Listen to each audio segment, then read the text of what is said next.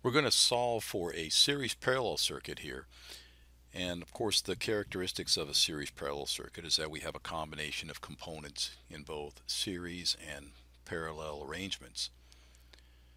So to get started on a problem like this, and actually before we actually start doing the calculations, let's take a look and see what we've got going on here.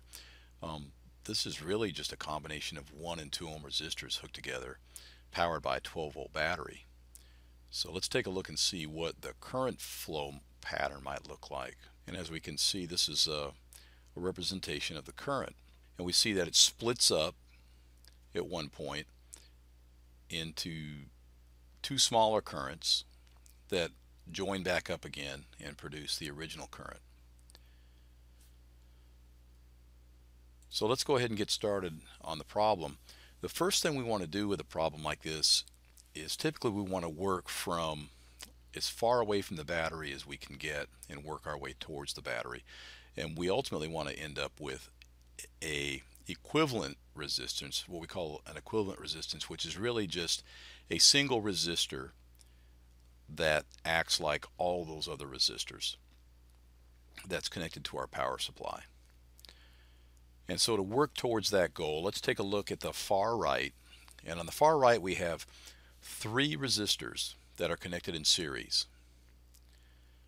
And we can distinguish a series connected set of resistors by the fact that they're one resistor after another connected together.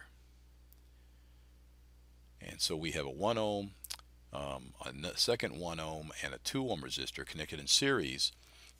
And those 3 resistors in series are connected across a 2 ohm resistor. Okay, but that 2 ohm resistor is not part of this series circuit that we're trying to simplify. And so to find the equivalent resistance for those series resistors, we just simply add them together. So we have 1 ohm plus 1 ohm plus 2 ohm is 4 ohms. When we get done, we have an equivalent circuit that looks like this. So we've simplified those 3 resistors on the right into one 4 ohm resistor that's connected across the 2 ohm resistor. Now these 2 resistors, the 2 ohm and the 4 ohm, are not connected in series. They are connected in parallel. For series resistors, we simply just add them together. We need to remember that resistance is simply volts per amp. It's the amount of voltage you need per amp. And so when we say we have a 2 ohm resistor, we really mean we have a 2 volt per amp resistor. We need 2 volts to get 1 amp through it. And for a 4 ohm resistor, we have 4 volts per amp. We need 4 volts across it to get an amp. For parallel connected resistors, we really need to find the amps per volt for a resistor, because the common thing that 2 parallel resistors have in common is voltage, not current. In series resistors, it's current that's common. We can simply add them together. For parallel connected resistors, it's voltage that's common.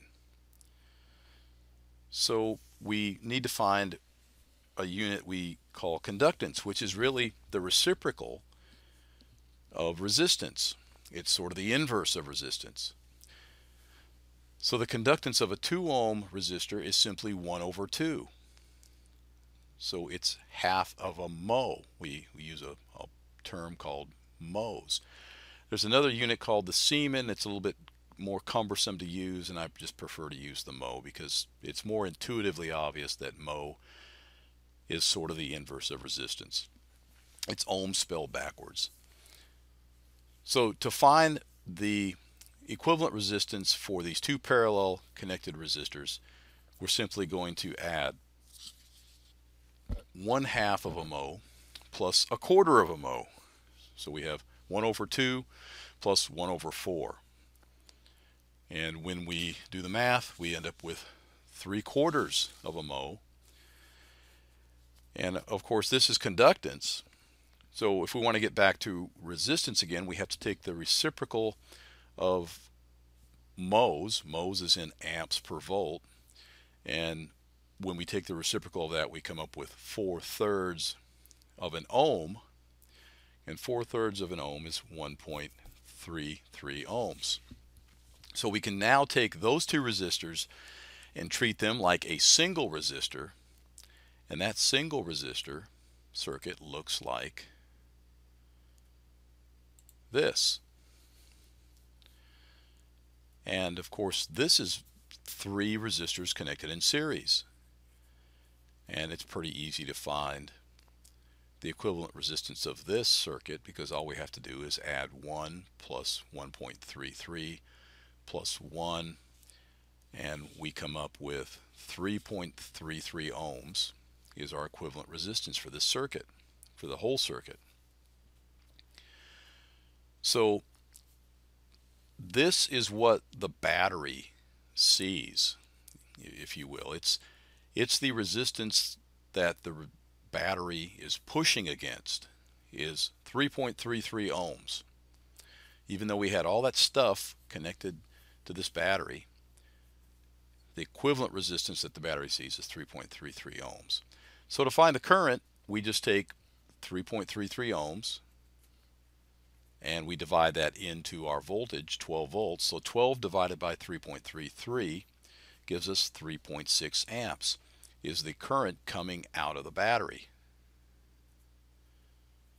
Okay, so let's take a look and see if that's exactly what we've got here. I'm going to take my little ammeter here. I can move this around, and it's telling me yes, the current is 3.6 amps. And it's 3.6 amps coming out of the battery, and of course it's 3.6 amps going into the battery. It wouldn't change anywhere. It's going to be 3.6 everywhere in this equivalent circuit that we've created. If we go back to the original circuit, even though we have all these resistors back in place, and this whole network of resistors acts like a single 3.33 ohm resistor, we notice that the current that we've calculated, the 3.6 amps, flows through the both leftmost resistors, the 1 ohm resistor on the left on the top and the 1 ohm resistor on the left on the bottom. All the current must flow through those two resistors. You can see there's no other path for it to go. So we can say that the voltage across those two resistors is going to be the 3.6 amps that's flowing through them times their resistance, or 3.6 volts. And that's for the upper 1 ohm resistor and the bottom 1 ohm resistor on the left. And now we've got to shift gears a little bit. If that's true, then the voltage drop across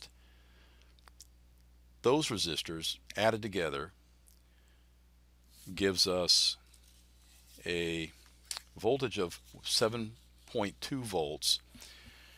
And what's missing between that 7.2 volts and the 12 volts from the battery is 4.8 volts. If you take 12 volts minus the 7.2 volt drop across both resistors, you end up with a 4.8 volt drop. And that 4.8 volt drop is across that 2 ohm resistor in the center of the circuit. Those 3 resistors, if you look at a loop moving through those 3 resistors, it has to add up to the power supply voltage. So we can use that information, that's Kirchhoff's voltage law, to say with certainty that the voltage across that 2 ohm resistor is 4.8 volts. Once we know that voltage and we know the resistance of the 2 ohm resistor, then we can calculate the current through the resistor. And that's going to be 4.8 volts divided by 2 ohms, which is 2.4 amps. We have several different ways of finding out what the current is in that last branch on the right. Well, we can either use the fact that we have an equivalent resistance on the right of 4 ohms and divide the 4.8 volts across those three resistors that add up to 4 ohms, if we divide 4.8 by 4, that will give us 1.2 amps. The other thing we can use to solve for that is the fact that the current splits up at the node, so we have 3.6 amps coming into the node. We know we have 2.4 amps going one direction in the node.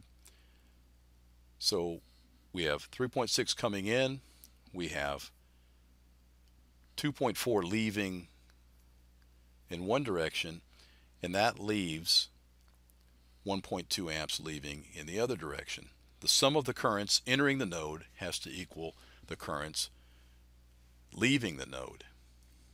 And this is Kirchhoff's current law. Now, once we've come up with the currents, it's a simple matter to find the voltage drops across the remaining resistors just by using the current times the resistance of each resistor. So for the top 1 ohm resistor on the right, it's simply going to be 1.2 amps times 1 ohm, which is 1.2 volts. For the second 1 ohm resistor on the right, same thing applies. 1.2 amps times 1 ohm is 1.2 volts. And we have the 2 ohm resistor on the bottom right, and so 1.2 amps times 2 ohms is 2.4 volts. When we add those voltages together, they should give us the 4.8 volts across the combination of those three resistors. We know that there's 4.8 volts across the three resistors, so 1.2 volts plus 1.2 volts plus 2.4 volts should equal 4.8, and it does. That's our check. And if we go through any particular loop in this circuit, the voltages across the resistors in that loop should equal the power supply voltage. So if we look at the first loop, we have 3.6 volts plus 4.8 volts plus 3.6 volts again should equal 12, and it does. And if we go through the outer loop, we should have 3.6 volts plus 1.2 volts plus 1.2 volts plus 2.4 volts plus 3.6 volts should equal 12 volts, and it does.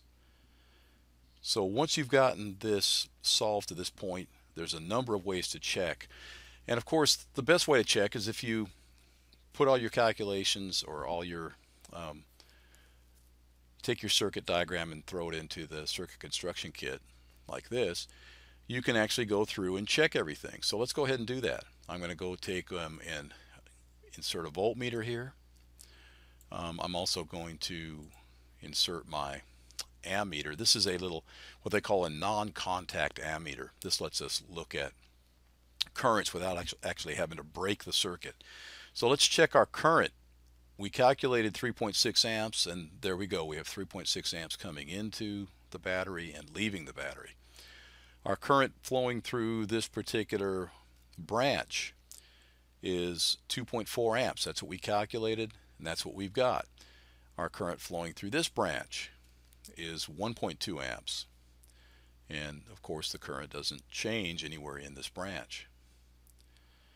If we look at the voltages, we calculated a voltage across this resistor here of 3.6 volts, and sure enough, that's what we've got. If we move our probes up to this resistor, we get a 3.6 volts again. Our voltage across this resistor here is 4.8, and our voltage across each of these resistors here are 1.2, 1.2, and 2.4. So the calculations work, and we've solved the problem, and hopefully you can do this with other circuits.